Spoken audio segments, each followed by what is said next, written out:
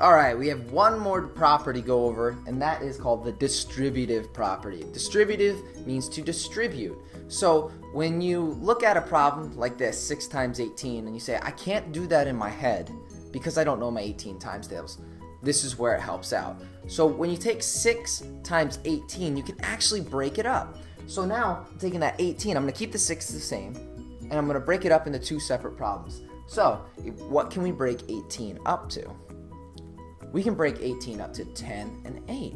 Both those are easy to work with. So we're going to take our 6 times 10 plus our 6 times 8. And we know 6 times 10 using our identity property, 6 times 1 is 6. And then we're going to add that 0, so we get 60. And then 6 times 8 is 48.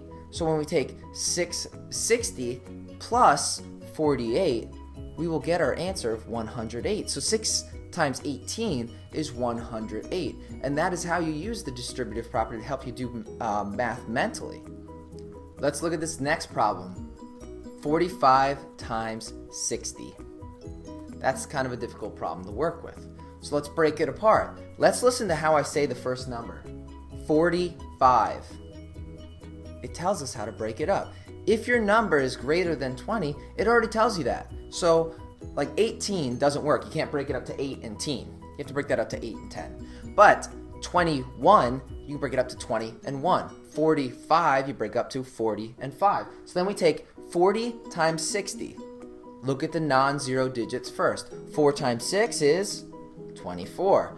We add the 2 zeros, so we get 2,400. And then we take that 5 times 6, which will give us 30. And then we add a 0 is 300. So when we take 2,400 plus 300, we get 2,700. So 45 times 60 is 2,700.